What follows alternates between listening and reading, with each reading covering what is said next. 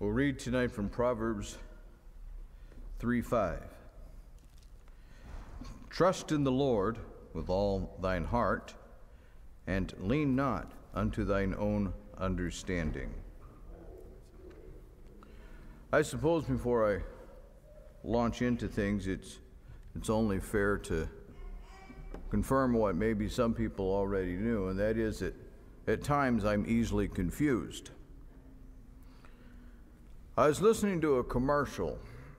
Now, I'm one of the oddballs. I listen to commercials. I've written lots of them, and in this case, I knew what they were trying to do, but it was still confusing. 2 sentences in, and I was lost. I still don't know what the rest of. I know what they're trying to sell, but I don't even know what the rest of it said because I quit listening after the second sentence. Here's what it said. First sentence. Listening to the news these days can be scary. And I'm sitting there and I'm saying, okay, I'm with you. I thought maybe they're going to have a great suggestion. There's the next line. Experts recommend sanitizing your hands.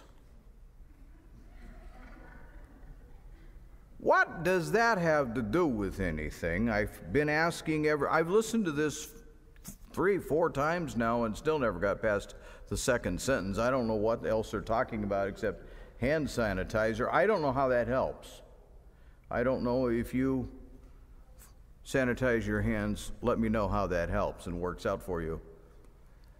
But as I listened to that, I thought, Scripture has a whole lot better idea. Why don't we just trust in the Lord? Yeah. That seems more sensible, doesn't it? Yeah. You give up trying to figure out what's going on in today's world. It's a little too wacky. Just give it up and figure that somehow or another it's all under control and life is good. Trust is a hard thing to come by sometimes. I tell a story on one of my relatives on one side of the family or the other.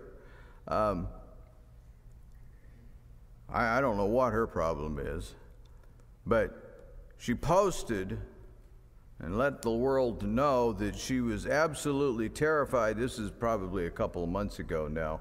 She was absolutely terrified by everything that was going on. Don't laugh too hard here now.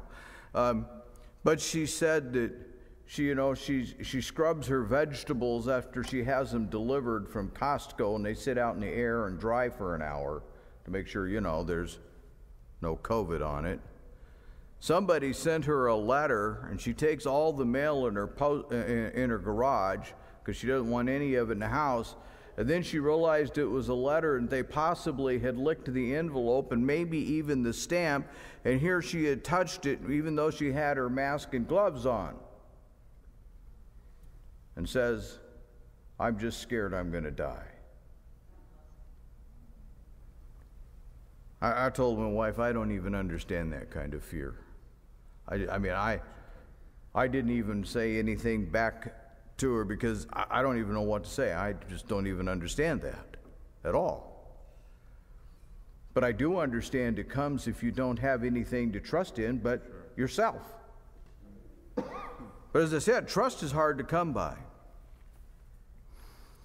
For some of you that are on Facebook all the time, or even most of the time, you may have noticed that on my brother-in-law's page that he has, The Unvarnished Gospel, if you need more details, see me later, but that I've been doing a thing about the Jordan River. We've traveled there as many times as we're going to travel there now. We'll move along. It's just something he asked me to do. I wasn't thinking about doing this or trying to start anything. He just said, would you contribute to my page? So I just kind of started in there, got myself into a mess where I couldn't get back out.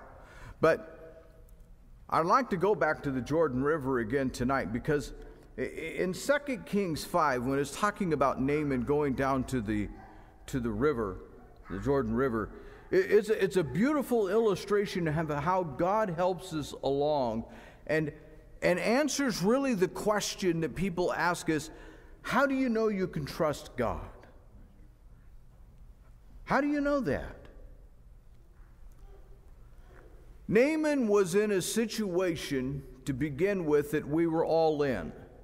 He lived in a land that was full of sin. It was full of idolatry. It was godless. When we were in sin, that's kind of us. We're living exactly in a land, and all of our friends and all the people around us, we're just surrounded by sin. We're involved in it every day. And for some that maybe aren't raised in a Christian home, they're not even aware that that's what they're doing. But one day, just like everybody that has sin, he woke up and realized, I'm a leper, and this just isn't good. What do you do about it? Well, even if you're raised in the church, sometimes you ask yourself that question. You become to the recognition that you are a sinner and something has to be done about it. But what? Somebody told him he should go to church. Well, not really. They told him he needed to go see the man of God, but in those days that was church. He needed to go to church. If you go to church and hear what the man of God has to say, he can bring healing to you. I wonder if Naaman thought about that moment what my dad thought when somebody told him, Scotty, you need to go to church. He said, he used to testify sometimes, he said, I knew what would happen if I went to church. He said, I'd be arrested and thrown in jail because the whole building would come down. There's no reason for me to be in church. What's in church? But I'll tell you something. He found out that he had leprosy, and just like everybody that finds out that they've got the sin of leprosy in their heart, he began to be driven to do something.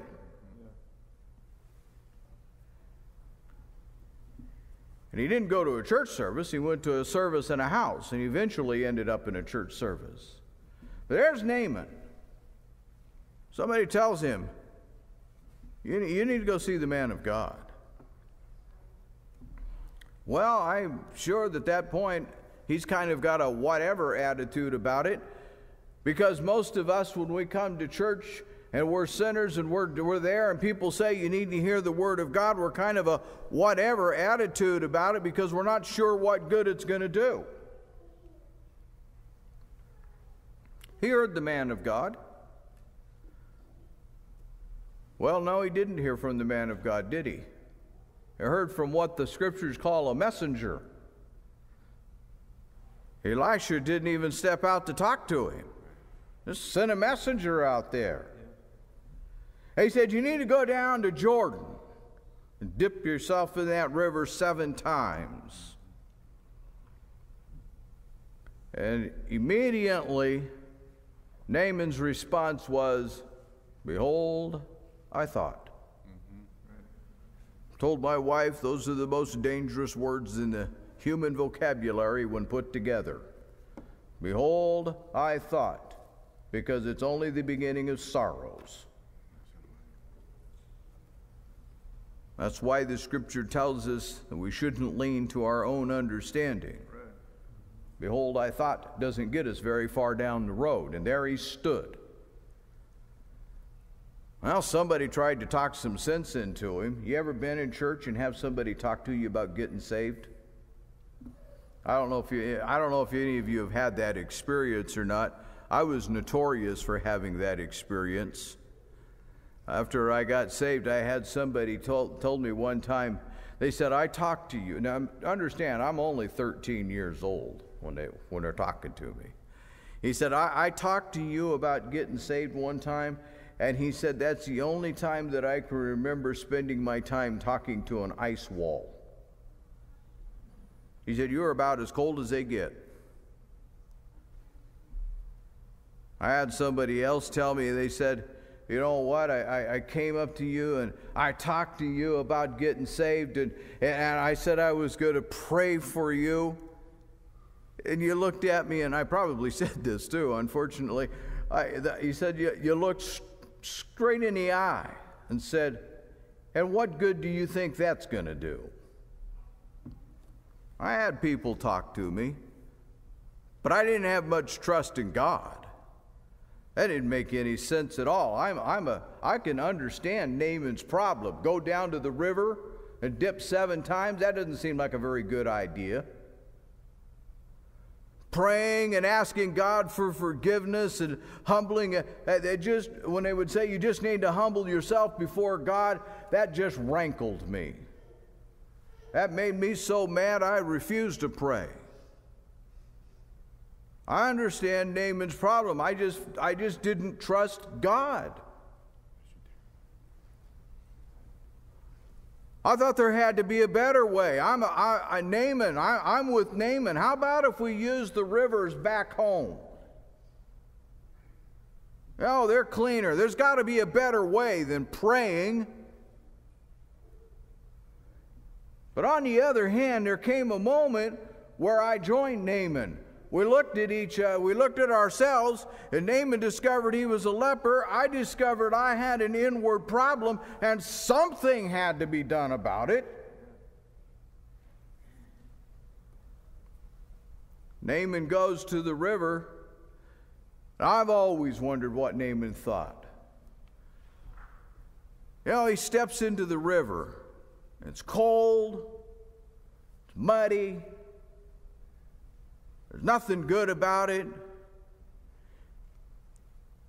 I don't know what he did. As he tried to build up some trust in what God had just said. I mean, did he just stand there and splash water on himself and hope that this would work out? Or maybe if I splash water on myself 7 times, that will count. Kind of dipped myself. That didn't work out, and maybe he decided that, you know what, I'll do it up to my neck. And that didn't work out. Maybe if I do it 7 times real fast, just up to my neck, that'll work out. You ever had, I don't know what your experiences were like getting to the point of praying, but I had a grand argument with God the night I got saved. He was offering me the one thing I wanted, but I'm here to tell you, I didn't give in easily. I argued with him. For about 15, 20 minutes, I argued with God. I said, this is pointless. And he just kept saying, well, do you want a friend or not? Well, yeah, I do want a friend, but not that way. Let's do it another way. Around and around. I'm 14 years old. I'm arguing with God. I told my 2 sons, I said, when I was 14, I was so smart I could argue with God.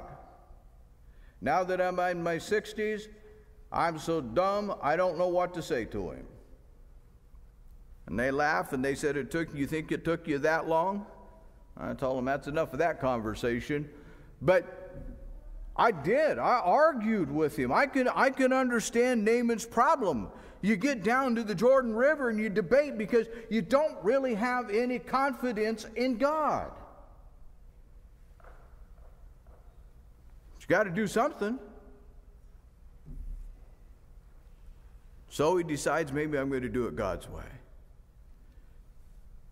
And he starts with the first dip. No change. Second dip, no change. He's done it for the 6th time. No change.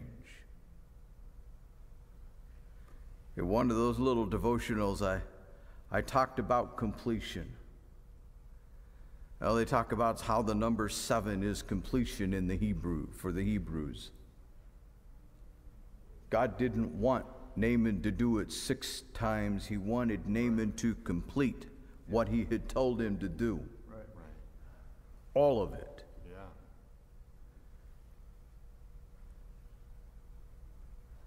Well, when we got saved, every one of us ran into that same situation, didn't we? Yeah. We had to complete the process. Yeah. God wasn't going to let us get by with confessing about 97% of what we had done wrong. He wanted 100%. Right. wasn't going to let us get by with just praying until maybe we had a good feeling about ourselves and could get on a little bit. He wanted a transformation to take place. Yeah. Naaman is coming to the point now. He's trusting God whether he knows it or not. When we pray, we begin to seek God seriously, whether we realize it or not, we're beginning to trust God. We're beginning to give up leaning on our own understanding. We're not asking anymore about going back to other rivers or doing it some other way. We've got only one intention, and that is to do it God's way. Yes. Amen. Doesn't make any sense, but I don't care. Something has to be done. And can you imagine when he came up the seventh time? I'm telling you, I don't know who was around, but there was going to be an awful lot of noise when he came up the seventh time and yelled at people, "I'm clean."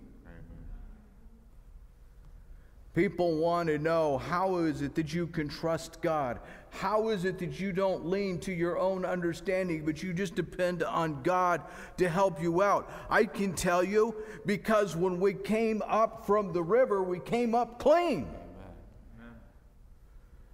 And more importantly, when we looked in the mirror every day, we were clean.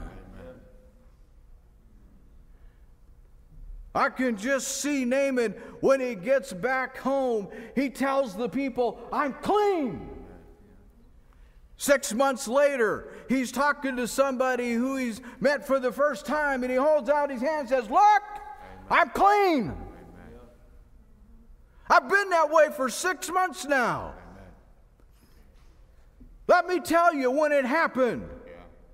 And I really don't know what hour it happened, but he may have told him, I was down at the Jordan River and I finally got it right at about 2:30 in the afternoon, and I came up clean. That's how I know I could trust God. It wasn't because somebody invited me to church. It wasn't because I heard the man of God speak. It wasn't because I went down to some river. It's because when I did what God wanted, I came out clean. Amen. And I'm still clean. Amen.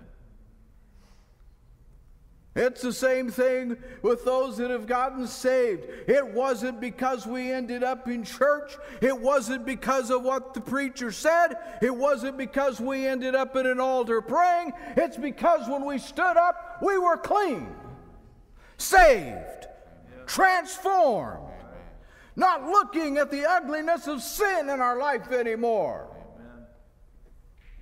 We were clean. Yeah. And that was an exciting moment. Sure. Yep. I don't know how long Naaman lived after that, but I'm sure he's like all the rest of us. Yeah. He could count the years off. Amen. I came upon the realization that this August, it's going to be 50 years for me. Amen. Still clean. Amen. Still clean. Yeah. When I was a kid and I was in Chehalis, I had one of my buddies who swore like a drunken sailor tell me one time, "Ross, you're an embarrassment." And I said, "Why is that?" He said, "Because you've got such a foul mouth, I don't want to be around you." Had another one tell me one time, he said, "Ross, you're an embarrassment." And I said, "Why is that?" He said, "Because your temper is so lousy that it's always on display." And this was a guy that would fight anybody.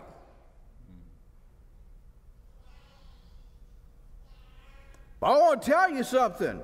When I got clean, Amen. that went out. Amen. I tell people the first testimony I gave was a lousy one. But I was sitting next to another kid that wanted to fight me, and we ended up not fighting. And he says, "What's wrong with you anyway?" And we had just exchanged names. We didn't even know each other. But I told him, I said, Chuck, I said, I don't know what's wrong with me. But last night, I did something weird. It was at church. They call it praying. And when I prayed, something happened. I feel different. Amen. I don't want to fight you. I don't know what it's called. I don't know what happened. Amen. He looked at me and said, well, in that case, then I don't want to fight either because I don't want you to ruin it. I was clean. I don't know if Naaman gave a very good testimony his first time around either, but he had one thing I could say to him: I'm clean. Right. Look. Amen. I woke up on Tuesday morning.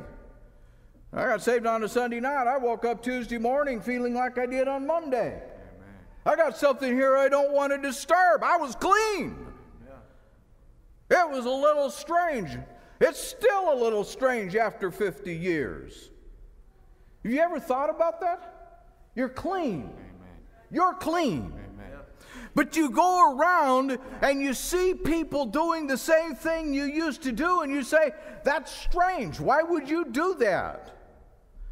And then I say to myself, they're probably not strange. I'm probably the one that's strange because I'm clean. That's how I know I can trust God. Amen.